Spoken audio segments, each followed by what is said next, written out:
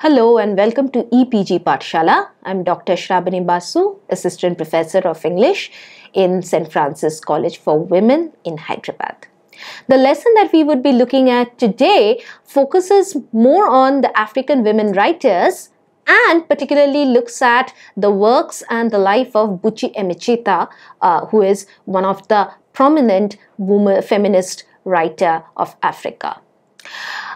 This lesson is a part of the paper African and Caribbean Writing in English. Now, when we look at the overview of African women writers, Africa as a geographic and cultural space is deeply steeped in oral traditions, and women have always been considered at the forefront of spreading knowledge and wisdom through oral traditions. So there is always almost a heritage of the wise women of Africa who pass on their wisdom, their knowledge orally from one generation to the other. This voice, however, goes unnoticed in the territory of literary traditions. One of the foremost women writers to be credited with the development of contemporary feminist literary tradition in Africa is, of course, Flora Nwapa. The exclusion of women from socio-economic and political fields is one of the themes of African women's writing. Their gradual condemnation to be ever present in the fringes with no role to play in the center. Women writers also critique their position as the perpetual other. Colonization, along with patriarchy, continues and still does to oppress women, and thus marginalization remains at the center of discussion in any of the work of African women writers. Women writers like Flora Nwapa, Ama Ata Aidu, Mariama Ba, Buchi Emecheta, Sisi Dangaremba, and Chimamanda Adichie focus on the brutalities faced by women and strive for liberation and freedom through their writings. They highlight the nuances of female experience by dismantling traditional structures and subversive practices. Now, some of the recurrent concerns in African women's writing are somewhat similar irrespective of the language that the writers are writing or the nationality that they are of. Now, the female critics of African women's writings like Carol Boyce Davis and Molara Okundipe Leslie have investigated the role played by women writers in redefining the field of literature. Davis has examined African women's literature and identified some concerns which are similar and some concerns which are uniquely interesting to African women. For example, motherhood, the presence or the absence of children and the joys and pains thereof. The vagaries of living in a polygamous marriage, the oppression of colonialism and the white rule, the struggle for economic independence, the achievement of balance between relationship between men and friendships with other women, the fickleness of husbands which in a way control their very existence, particularly in a traditional polygamous marriage, the importance of having a support system, particularly in the urban environment, the mother-daughter conflict or relationship, the mother-son relationship and the conflict therein, the definition of self but not separate from the tradition or other man-made restrictions. When we analyze these factors which are crucial to the understanding of African women's writings, we see that there is always a kind of conflict between binaries. The previous generation, this generation. Tradition, modernity. Polygamous marriage, the modern marriage. Which one to choose? Now, if we look at, in this strain, if we look at the life of Buchi Emecheta, she's a Nigerian woman writer who also faced several turbulent events in her life, and these experiences molded her not only as a mature woman but also as a writer. She grew up in a traditional environment experiencing gender discrimination which deeply affected her writing. Now, Buchi Emecheta as a writer started her writing career while single-handedly raising her 5 children in London and experiencing the hostility of a new culture. She never considered London to be her home. She never considered London to be a welcoming place to be. Her first novel, which unfortunately was burned by her husband but later was reclaimed and published as a third one, was The Bride Price. This hostility and oppression, domestically implied, is captured with a powerful act of storytelling. The brutalities and violence of a patriarchal culture lend a cathartic effect to her novels and also underscore her immense resilience. Her writings are often autobiographical in nature. One of her novels, In the Ditch and Second Class Citizen, it chronicles some of the events from her personal life. In the Ditch, the previous one, is about her experiences in the Black British life, whereas The Second Class Citizen focuses on the theme of gender discrimination and the denial of education to women. Now, these two books, which draw on her experiences, were eventually published in one volume called Ada's Story. She has captured the private and public unrest in the society and has grappled with the strains of a new culture. Conversely, Buchi Emecheta is a prolific writer who has analyzed the position of women in different spheres of life. She has authored 11 novels and 4 plays and has also had a spatter on children's literature. The different roles of women as an individual, as a wife, and as a daughter occupy a center stage in Emecheta's novels. Through her women characters, she articulates a powerful voice to unearth the anxieties and frustrations of womanhood. Woman, quote unquote, being an important entity, is viewed differently as per the traditional and the modern ethos. Some of her prominent novels are In the Ditch, which came out in 1972, Second Class Citizen, published in 1974, The Bride Price, which was, as we have already discussed, her first novel but was destroyed in the process of writing, was finally published in 1976. The Slave Girl, 1977, The Joys of Motherhood, which came out in 1979, Destination Biafra in 1982, and The Rape of Shavi, which came out in 1983. Her autobiography, Head Above Water, published in 1986, records her personal history and the circumstances faced by the blacks in London. Her novels, Ada's Story, Kahinde, and Head Above Water, represent the torture women experience at the hands of their spouses and how this stifles their individuality and identity. Some of the prominent themes, including the domestic stifling conditions that we have already discussed, explored in her novels are oppression, slavery, and the all-pervasive exploitative nature of patriarchy. Now, some of the accolades and awards which Buchi Emecheta won was in 1979, she received the New Statesman Jock Campbell Award for Commonwealth Writers. And also, she was recognized and ordered with the Order of British Empire in 2005. Let's look at the overview of the novel The Joys of Motherhood, which we want to analyze a little deeply in this section. Now, The Joys of Motherhood was written in 1979 and is set in Ibiza and Lagos and depicts the tensions between traditional and modern beliefs. It also draws association between slavery and motherhood while exploring the dynamics of pre-colonial and colonial Nigeria.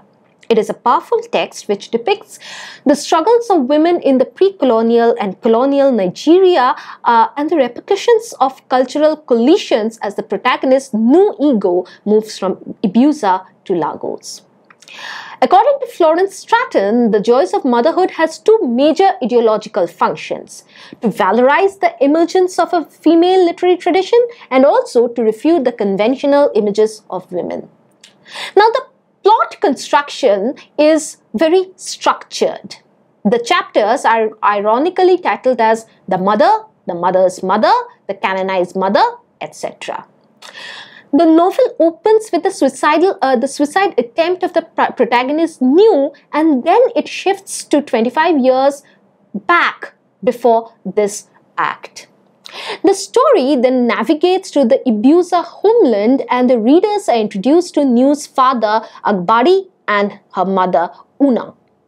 Now, New Ego is shown to be the love child of Una and Akbari. Prior to Nu's birth, a slave girl was supposed to sacrifice her life because one of Akbari's wife died. Now, this was a tradition where if one of the wives of the family dies, one of the slave girls will be expected to sacrifice her life in honor for her mistress. The slave girl in the novel pleads for her life and does not wish to die. She promises to come back with vengeance. Now, this brings us to the concept of chi in Igbo culture.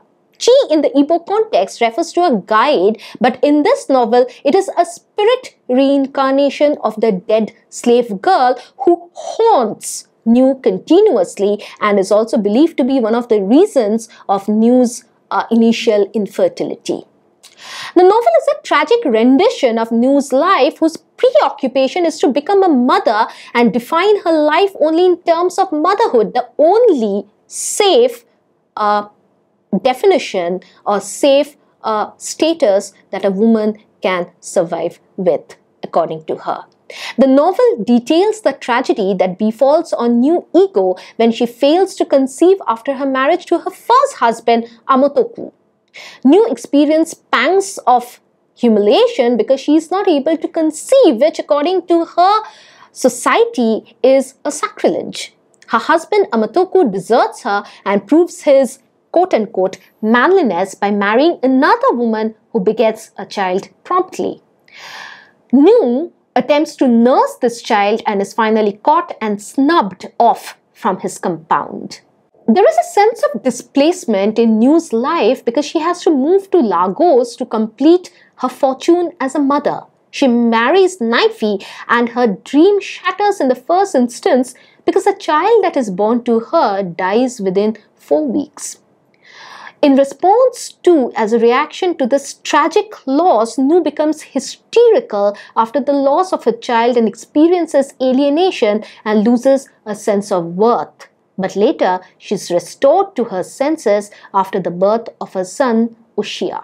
Now, Nu's husband works for an English family, but he soon loses this job, adding to the economic burden in the family. Nu has to carry local trade of selling cigarettes, which was not exactly condoned by the society, but was not condemned altogether because it was in an attempt to relieve the economic burden, the financial burden of her family. After a few days, Naifi is drafted into the army and shipped off to Burma to fight in the World War II. While he's away, Nu and her son Oshia are forced to vacate the premises because of her inability to meet the rents and other utilities of the premise. Nu faces many problems while taking care of her sons Oshia and Adim. Tragedy befalls on the family again when Naifi's brother dies and his wife Adaku arrives at Nu's compound as the new wife to Naifi. This is again an African tradition where if the brother's wife dies, that the brother-in-law, the brother of the dead husband, is supposed to marry the widow. Initially, there is a rivalry between Nu and Adaku, but later they wage silent war against their husband by refusing to cook meals for him. The tension in the family continues to grow due to poverty. Nu and her family are famished, and she assumes that her sons will come home to live later and will care for her as she ages. And this growing tension within the family and the expectations from the children continues almost till the entire novel. Now, when her children heard of her sudden death, they all, even Oshia, they come home. They were all sorry she had died before they were in a position to give their mother a good life. So, in a response to Nu's death, she is in a very curious and in a very cathartic episode, she is given the noisiest and the most costly second burial Ibiza had ever seen. And also a shrine was made in her name so that her children could appeal to her should they be barren. It is almost a sarcasm and irony which is made by Buchi Emecheta, because the woman who is denied of everything and whose principal difficulty in life was due to her motherhood or the lack of her conceiving, is now given the noisiest burial, the costliest burial, and his shrine is made for aspirant mothers. The title of the novel is a biting commentary on the outlook of the society which validates a woman only after her motherhood. According to Mary Kola-Walsh, the joys of motherhood is an ironic portrait of the artist as a conscience of her society. The story is one of Emecheta's strongest indictments of a woman clinging to marriage at all costs, which, in a way, Mary Kola-Walsh thinks Buchi Emecheta detests. Now, let's look at some of the themes in the novel which Buchi Emecheta takes particular effort in explaining. The first theme that we find in the joys of motherhood is the tradition versus the modern culture. We witness different pictures of womanhood through the pre- and the post-colonial periods. The novel chronicles the difficulties of abiding by traditional culture in a modern society. Now, Nu's mother Una is shown to be the representative of the pre-colonial African woman who is assertive. Nu, on the other hand, continues to conform to the traditional customs in the face of rapid transformation, only to realize that these practices are now futile. She almost religiously adheres to the values laid down by Ibiza patriarchy, ultimately leading to alienation as she dies gradually a lonely death. Her co-wife, Adaku, does not devote herself to the Ibiza customs and resorts to prostitution for survival. This comparison between Nu and Adaku is a realistic depiction of the African society, and it reflects Emecheta's denial of traditional values for a more radical position. Emecheta takes a dig at some of the traditional practices like bride price, which we know now that in Ibiza, many girls are married at an early age to collect the bride price, and this practice is criticized by the author. In The Joys of Motherhood, Nu, in an attempt to educate her sons, tries to marry off her daughters to collect the bride price. It is the benefit which is collected on behalf of the male members in the family in the staunchly traditional Nigerian families, Nigerian society. The second very obvious theme that Buchi Emecheta explores is, of course, colonization, and how it has a negative impact on the lives of women, which Buchi Emecheta is convinced is the root of all problems, especially in terms of social, economic, and political influences. The first impact which Buchi Emecheta looks at under colonization is the social impact, because she believes that the Victorian concept of womanhood, which sets a very adherent, a very critical definition of what is proper womanhood, that is piety, purity, submissiveness, and domesticity, and she considers to be these very definitive, very narrow understanding of womanhood, expectation of from a woman, which is the root of the social troubles proliferated in a woman's life under the colonial regime. In this novel, Nu ego is steeped in the domesticity, and therefore she feels incomplete without attaining the safe status of motherhood. The narrator of Joys of Motherhood states that to regard a woman who is quiet and timid as desirable was something that came after Akbadi's time with Christianity and other changes. Of course, these ideas are controversial. The economic and political impact which Buchi Emecheta explores in The Joys of Motherhood is is represented in the shift from an agrarian society to a more modern industrial society. The economic and political roles of the women enable them to voice their opinions and become self-sufficient in the agrarian society. With the intrusion of colonial policies, the pre-colonial African women lost their independence and economic freedom. On the other hand, men as well became pawns in the hands of white men. The next prominent theme which Buchi Emecheta explores in The Joys of Motherhood is the link between slavery and womanhood. In her eyes, slavery and womanhood are deeply connected because there is a stark similarity, because women do not ever get to have the right to assert their individuality. They are the perpetual voiceless, perpetual subservience. African women face oppression at different levels due to race, class, and gender. The first subcategory that she looks at in the novel under the slavery and the condition of woman is the imposition due to customs.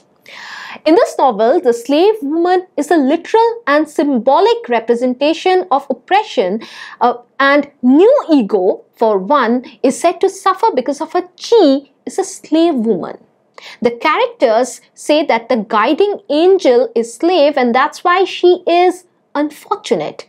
And the slave woman was forcibly pushed into the coffin with Akbari's dead wife Agunwa, and according to some customs, this was the beginning of New Ego's misfortunes. The next point that she looks at is the enslavement as a woman.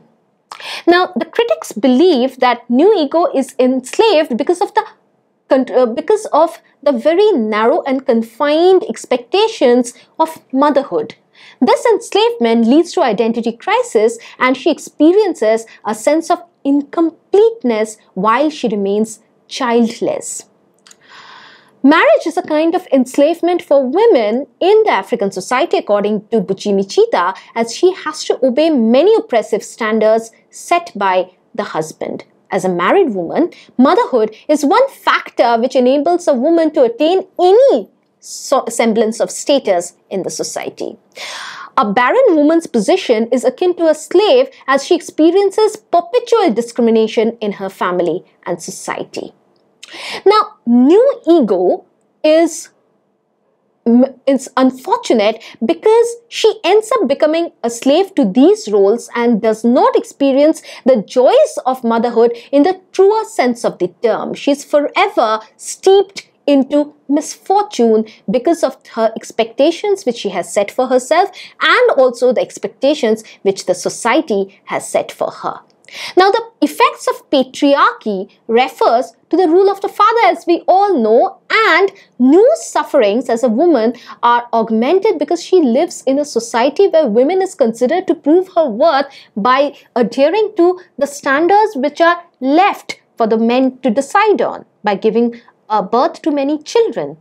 Emecheta has experienced the subjugating effects of patriarchy, and she externalizes some of her ideas about patriarchy through her novels.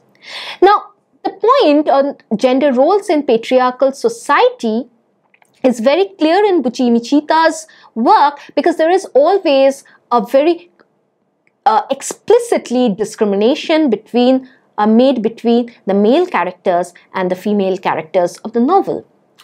The man, being in a superior position, has to hold an authoritative position in Buchi Emecheta's works, and all his decisions are expected to be acknowledged and considered. A woman is confined to the four walls of her house, and her interests only revolve around serving the man and his family members.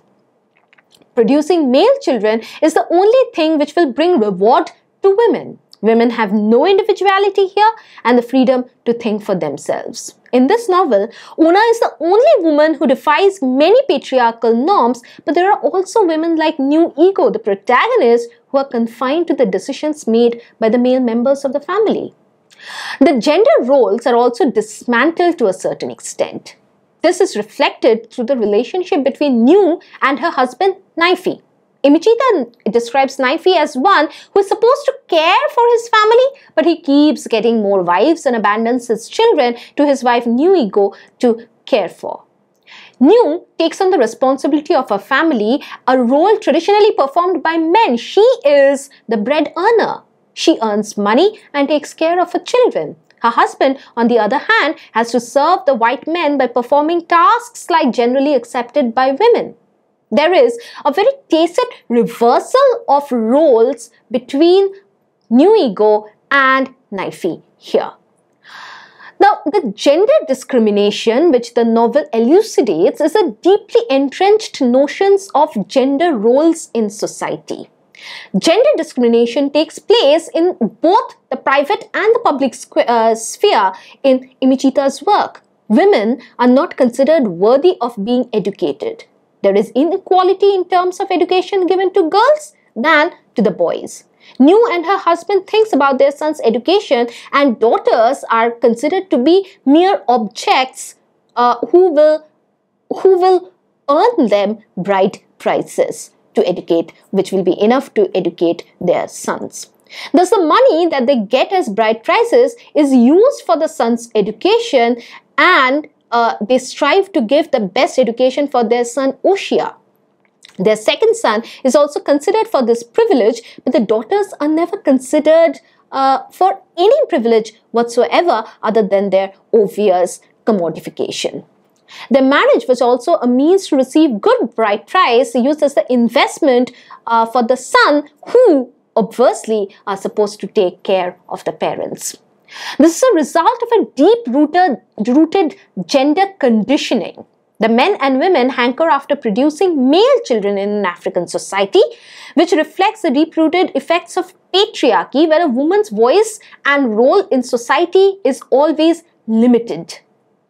Now, the next point that we look at, that is the masculinity and the femininity, is very clear, as all the male characters of this novel are off to prove their masculinity by producing more children and by being violent with their wives and by the number of concubines that they have. On the other hand, the femininity of the characters are proved by their submissiveness, their piety, their being polite, and the number of children or male children that they manage to present their husband's family with. Now, the next point that we look at are also the polygamous practices of the African society, where the traditional African society or the traditional African family, the patriarch of the family is expected to have multiple wives to present or to represent his masculinity and also his wealth. The culture of Ibuza encourages men to marry more than one wife, which is reflected through the character of both Amatuku and Agbari. Now, the effect of polygamy and its repercussions on the rivals Nu and Adaku, when Nu is married to Naifi, come across in this novel, as the independent-spirited Adaku is constantly pitted against the traditional Nu.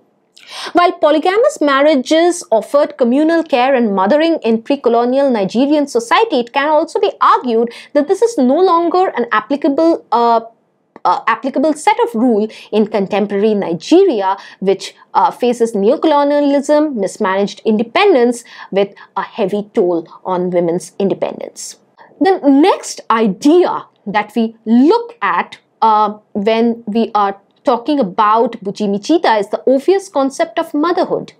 Now, Chinua Achebe, in his novel Things Fall Apart, which many of us are familiar with, has accorded supreme status to the mother. The mother is supreme, and it's an adage which is clearly elaborated in the text, and the significance of the mother in a person's life is expounded by depicting the way a child seeks refuge in his motherland during times of crisis. This has some similarities with the novel The Joys of Motherhood. Now, motherhood is in this novel is directly equivalent to identity. Nu questions her worth as a woman when she fails to conceive. Emecheta has critiqued the notion of motherhood by depicting the emotional trauma that Nu goes through to experience the joys of motherhood. In the traditional Igbo society, a woman is incomplete without children. And again, male children are always favored over women children. A woman is made to believe that her status in society is established only after conceiving and raising male children, and the cycle goes on. The theme of motherhood also moves to discussing the dismal state of society for not recognizing the importance of a girl child. The goal of a woman's life in Buchi Emecheta's work appears to be giving birth to many children and strive for the family and children, keeping her personal aspirations away. However, ironically, it is this very fervor that entraps her in a lifetime of self-sacrifice. Nu's role in society is not only confined by the idea and the expectations of motherhood, but also the idea and expectation of sacrifice, and motherhood and sacrifice, as if in Emecheta's work, walk hand in hand. Now, the technique which Buchi Emecheta employs in this novel is clearly the Bildungsroman technique, as it records the development of the character. According to Mari Ume, Emecheta employs the techniques of Bildungsroman novel of formation to underscore the development of the protagonist's mind and character as she matures and recognizes her role in life. She also, that is Emecheta, also skillfully uses flashbacks to weave together information central to the development of the plot and to the full understanding of her character's relationships to both the external and the spirit worlds. Now, towards the end of this novel, we look at how the title of the novel, The Joys of Motherhood, is not only ironic, but it also critiques all the oppressive customs and traditions which marginalize women as a part of the traditional heritage. The apparent joys culminate into miseries, and the ideas of womanhood and gender discrimination are subsequently dismantled. These are concepts which are accepted as constructs. Above all, it is a scathing attack on the colonial policies that subjugate women by erroneously projecting positive ideals of development. The novel is also an attempt to depict the realities of African women's life and clarify romanticized notions of motherhood and womanhood. Now, in this lesson, we have looked into not only the conditions in which African feminist writers, particularly the women writers of Africa, write in, and this is also an in-depth analysis of the plot, the themes, and the characteristics rampant in the novel The Joys of Motherhood. For further reading, you might consider looking at the Learn More section of the lesson, and also to test your understanding of the lesson, you might consider taking the self-assessment test. Thank you.